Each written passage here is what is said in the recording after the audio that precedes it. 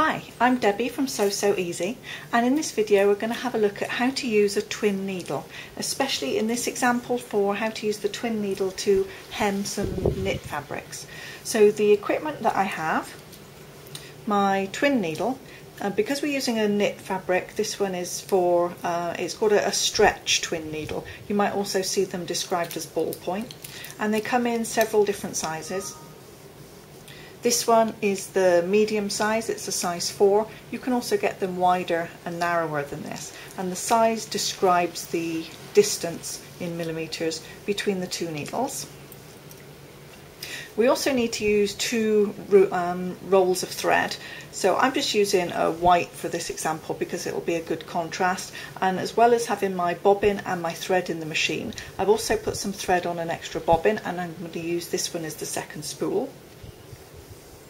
I've got this, which is a knit stay tape. It's fusible on one side, so when we iron it, one side of it will stick to the fabric, and we're going to use that for hemming.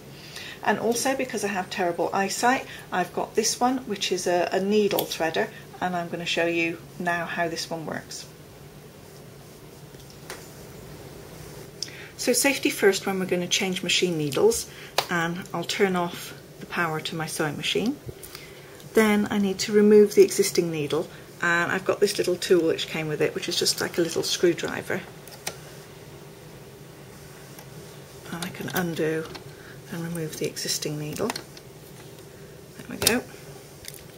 And then our twin needle is going to go in. Now it has a rounded side on the front, and on the back there's a flat side, and the flat side is going to face away from me as I put this in the machine. Can be a little fiddly. Okay, so that goes up in there, and I'll use my little screwdriver to tighten back up. Okay, now my needle's in place, and I can turn the electricity back onto the machine. There we go. Now we need to thread the needle, and if I take my bobbin thread, I'm going to stick this one up on the top of the machine, and then I'll draw the camera back so you can get a larger view. Now I'm going to thread the two threads through the machine. Now obviously every machine is going to thread up differently, so do look at the manual for your sewing machine to see how to do yours. I will take the two threads and I'm going to start them off in the same way.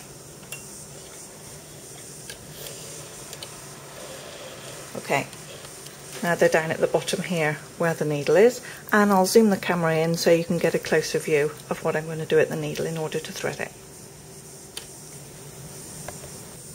So I have my two threads now hanging at the front of the machine, and at this point I need to separate them out, and we're going to thread each of them separately. So normally my machine has an automatic needle threader, but it's not going to work for this double needle. So if I take the thread on the left hand side, I've got a little bracket that I have to put that behind.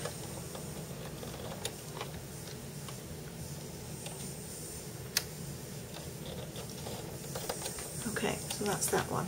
And now I can use my little needle threader. If I push it like that, hold it there, can you just about see? It has a tiny little needle, and I need to put that by the thread. So I connect the thread here, and I can line up the little needle there with the eye on my sewing machine needle, and it pushes the thread out the back. And there's a little hook which I can grab hold of. Unfortunately my eyesight, even with my spectacles on, is still not ideal. Let's see if I can grab hold.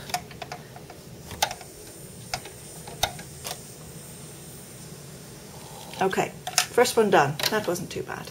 So now I'll repeat again with this second one.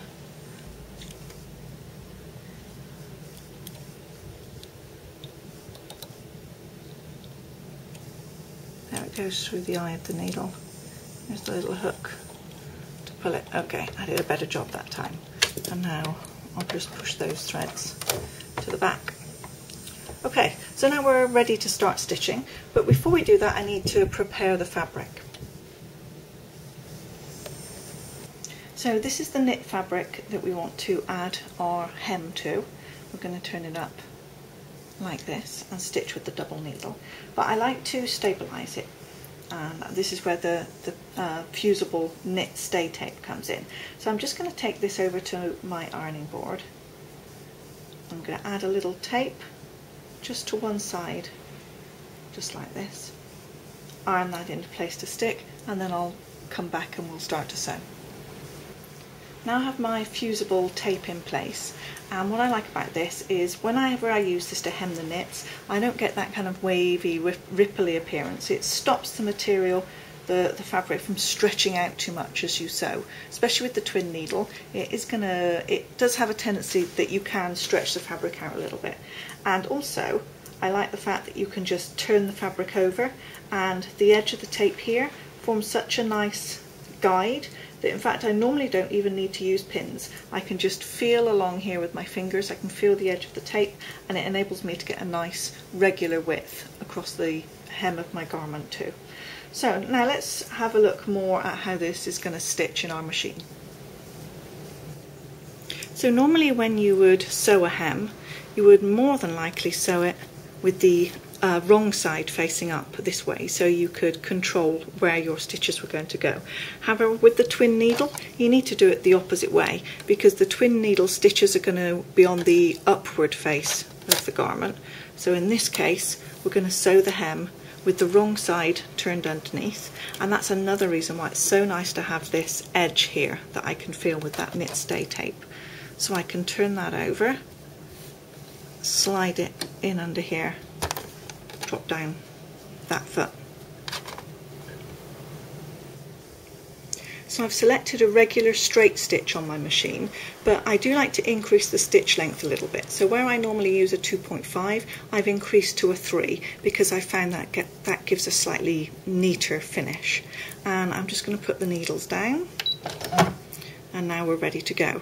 Now I'm going to feel along this edge just here, and also I can see a little line just here where the inside of the fabric is folded up, and ideally I would like to catch that inside edge with my twin needles. So I'm going to try and sew slowly along here so that that inside edge is between the two needles.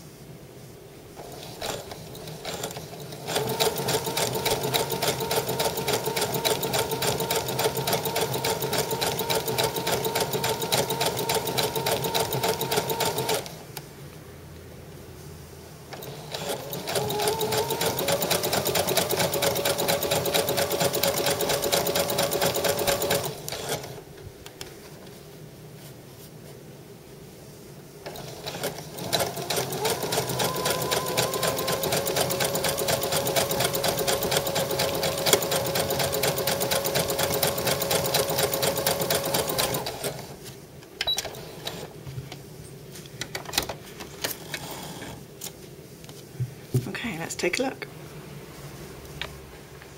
So here's the finished result on this knit fabric.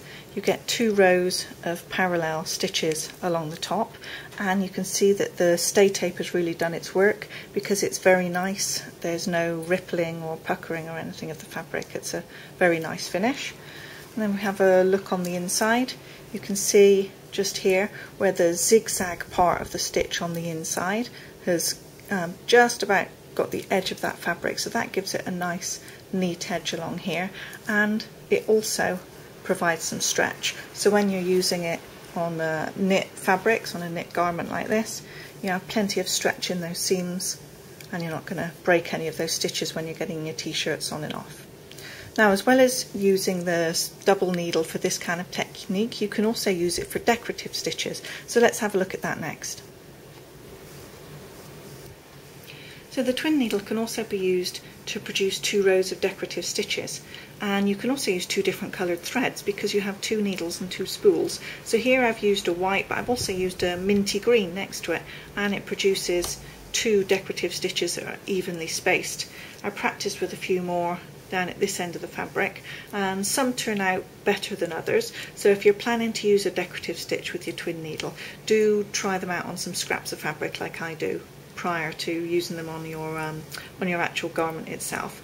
Now this one here, for example, the tension was very tight and these 2 are quite bunched up, but once I've loosened out the tension, the stitches are a lot better. So let's have a go at running one through the machine now. So I've got a wide-mouthed foot just here, because instead of doing the straight running stitch that we were doing before, the needles will be going backwards and forwards as they do the decorative stitch. So you may want to just run through manually, turning your needles up and down, just to make sure that they aren't going to hit the sides of your foot before you begin.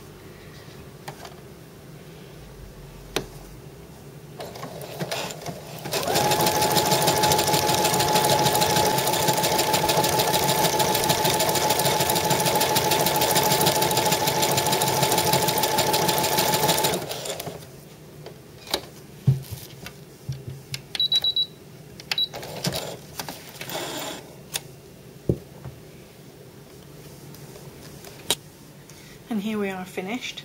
Another example of the decorative stitching that you can do with the double needle. And again, I've used the 2 different colours of threads, so you can do that if you want to.